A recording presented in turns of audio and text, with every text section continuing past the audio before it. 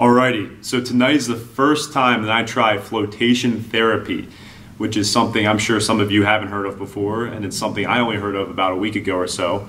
Flotation therapy is what most people call the psychedelic that doesn't require a drug, and I'll explain why.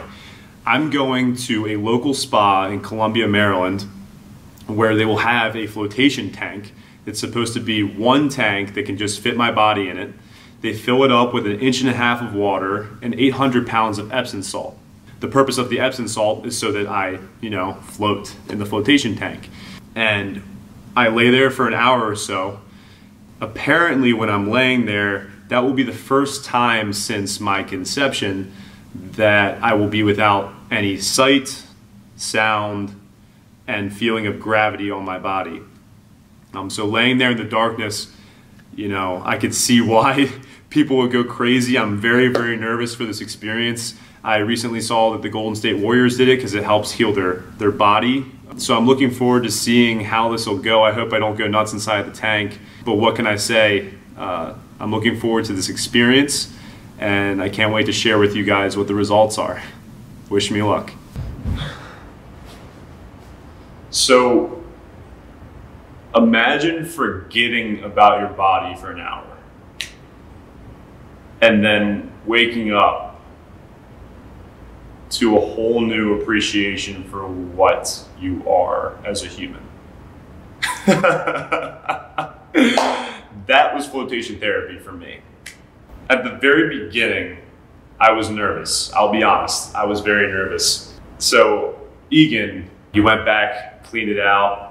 After Egan had left, I had declothed, I climbed in, and there were two things that I noticed. When I stepped into the water, the first thing I noticed was that I didn't feel anything because the water was exactly my body temperature, which was surprising to me. Because anytime I've taken a shower or a bath, I'm trying to work with the temperature so that it could be just perfect, just warm enough for me to be comfortable in the shower. The second thing I noticed is that when I went to sit down, my butt didn't touch the bottom. The water was only 3.5 inches deep. So you think that okay, obviously when you go to sit, your butt's gonna touch it, but it just swooped right up. And I was just pretty much automatically on my back, just floating. The tank was not what I expected. I thought it was gonna be like a solo thing, like a pod that I would climb into. But this was like a 70 square foot pool.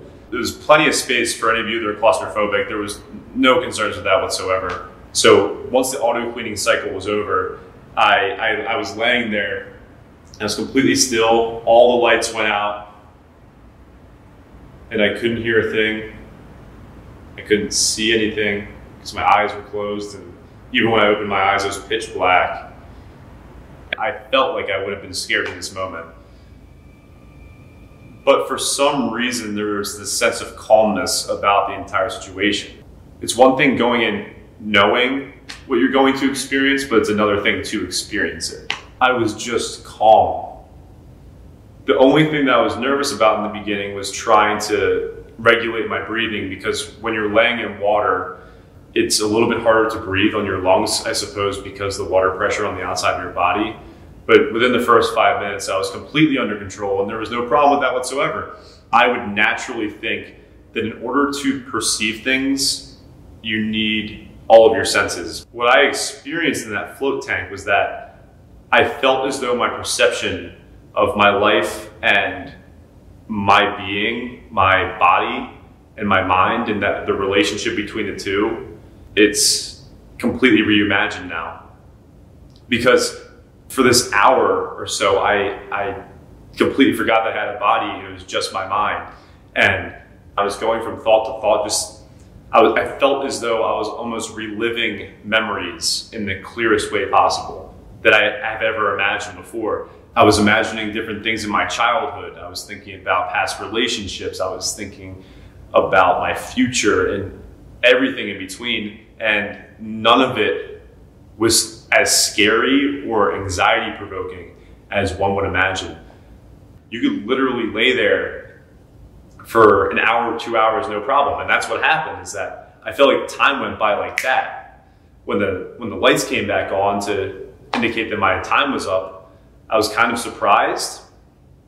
And the first thing that I did, and I'll never forget it, to push myself up to get out of the tank, I put my hand down on the bottom of the tub to push out, and I was like, man, this is my bicep. Like, that's pretty cool that I have that like at my disposal. Like, I'm in a young body. Like, this is really nice. And I felt my chest and my thighs, and I realized it was almost like I had hit a reset button on how I perceive my body. And I signed up for 2 more immediately. So I highly recommend flotation therapy to anybody, even if you're claustrophobic. I promise that it's more spaced out than you imagine.